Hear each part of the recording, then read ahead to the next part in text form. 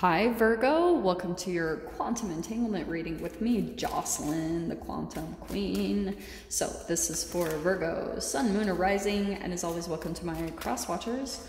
Cross watcher, you could be dealing with a Virgo and the message could actually be for you. So feel free to take it however it resonates with you in your situation. Keep in mind that these are general and timeless readings, and if you guys would like to book a one-on-one reading with me, you can find my information down below in the description box. And just want to say thank you for liking, subscribing, and thank you for all the good karma donations. All right, Virgo. So coming right out the gate, you've got the Strength card. So some of you guys could be like getting, you know, kind of gathering the courage to do something. Let's see what's coming in to clarify that. If this is like the courage to talk to someone or to make a big jump. Let's see.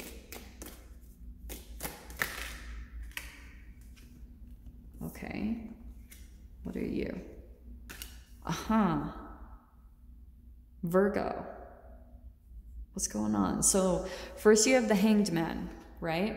So some of you guys could have been feeling like stuck, or you've been in this voluntary sacrifice. You're in a transition phase because there's things, believe it or not, like this is the shadow side of this card. It could be some martyrdom, arrogance, stalling, and needless sacrifice. So some of you guys could have been kind of in this mode where you've been afraid to do something, or like I keep getting that this is with someone else. Some of you guys could be trying to get the courage to almost like end something with someone, or to reveal something, reveal some type of truth. And that's why I'm wondering if that's the case, because you have the Moon card that also popped out. So I think some of you guys, you've kept something from someone, or maybe it's vice versa. Like I said, this could be cross-watcher, you're dealing with a Virgo, or maybe it's vice versa, you're dealing with someone that is keeping secrets from you, or you just feel like there's illusions. You know, there was something, Virgo, where you got into something and you were like, this is what it is, and then you felt stuck. Like you got into this situation and it's because what came out through this relationship was a lot of your shadow side, because the Moon card is the subconscious.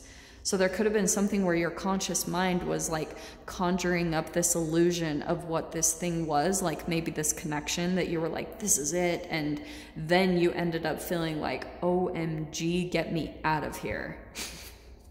So yeah, this is so funny because everyone has been getting this Knight of Swords. So I feel like just as the collective, there's a lot of energy around standing up, communicating your truth, communicating just even what you want, you know, because maybe there's something also with the Moon card where you've been kind of deceiving yourself about what you truly want, and you've been going along with certain things because there's been some fears, you know, maybe fears around survival, or you've had the fear to really take the courage to do something specific. Oh, okay, Ace of Swords. So that's what I was getting a lot with this, with the Moon card. Yeah, there's truth coming out. I feel like someone's going to be revealing something, whether that's you, Virgo, or another person, but there's some truth coming out big time in this read. Holy freak. Okay, the Four of Cups. Oh, this is what I feel like is happening, Virgo. There could have been someone that you were dealing with, and they felt rejected by you or something, or you could have like gone no contact or just kind of completely disconnected yourself, and this person got really offended and sensitive by it. So what they did was, at a time when they were feeling bored, like that could be the person right now, they're feeling bored, and so they're just like, boom, there's like some type of a revelation or truth, or almost like unexpected communication is what I'm picking up on. And it's like, what in the world? That's what I'm getting from this. So let me see if any other cards clarify that. That's why. Because someone that you were dealing with, Virgo, and just stay open, maybe this is you. But the Page of Cups, yeah, someone was really sensitive here. Really, really sensitive. And I feel like For example, for some of you, if you're like currently dating someone and you've told them some type of truth, and for some of you, it could be the other side of the story where you feel like,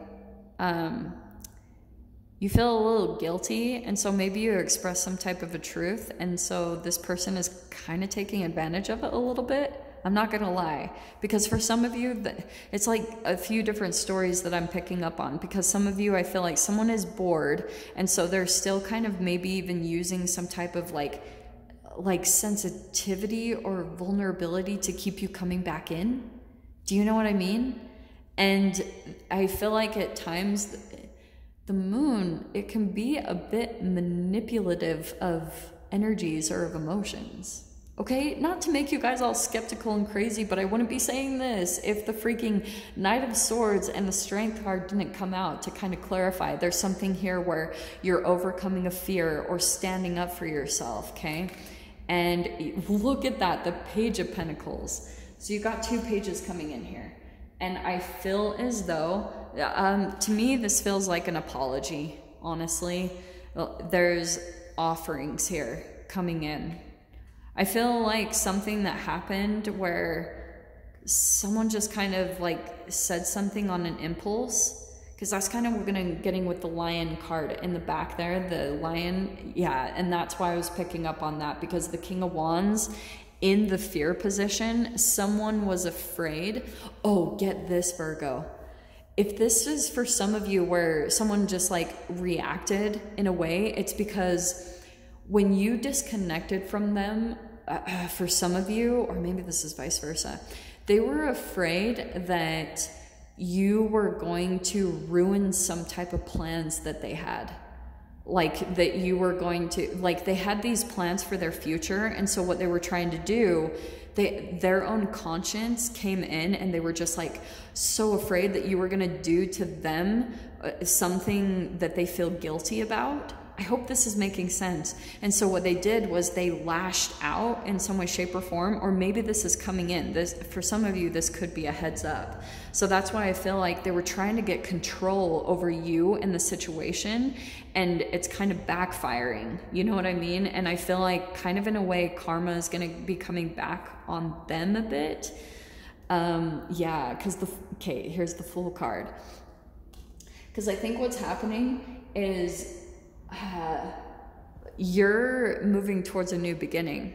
There's someone here that's not a fan of that. You're like leaving all the past crap in the past, and someone wasn't okay with that. Like it's almost like energetically there were these 2 reflections of your own vibration where you were still a bit hesitant about stepping into your power because you've got a lot of Page energy. So there's a lot of youthful, like learning things, student, maturing that's happening there. So that could have been why the courage is to take the leap in a different direction that you want to go in, but you were a little bit afraid to take your power back with that King of Wands there in your fear position. So you could have attracted someone that came in as an energetic reflection of that. That's the entanglement. So here's what's beautiful. Here's the 4 of Wands. In your mind, yeah, you're wanting like celebration, you want happy energy. For some of you, you just want a peaceful and happy home. Like you're like, yeah, this is what I totally want.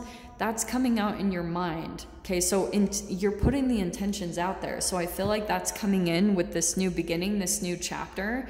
But there was just this development happening where you were still maturing in some ways. Maybe for some of you, it was handling like finances or handling your emotions and certain triggers, and just becoming really like, right, the Strength card, that's about being courageous and handling things on your own. So I feel like alchemically that's kind of what was being developed in you, where you're pulling into your strength here, but there was a bit of a fear of standing in your power. Do you know what I mean? And King of Swords, look at that. Look at the maturing.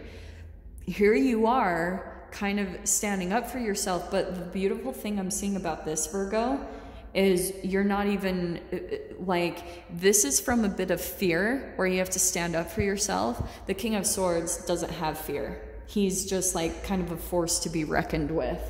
And so that's why I feel like your maturing of energies is really powerful. You're finally, like, for example, I've seen this happen in the past, so that's why I'm feeling like this is kind of connecting, and maybe with at least one of you are going through. And what's going to help you the most is almost like being too good to even respond to any type of like immature energies that are coming in at you, like not even giving your energy or attention to it, because that feeds it.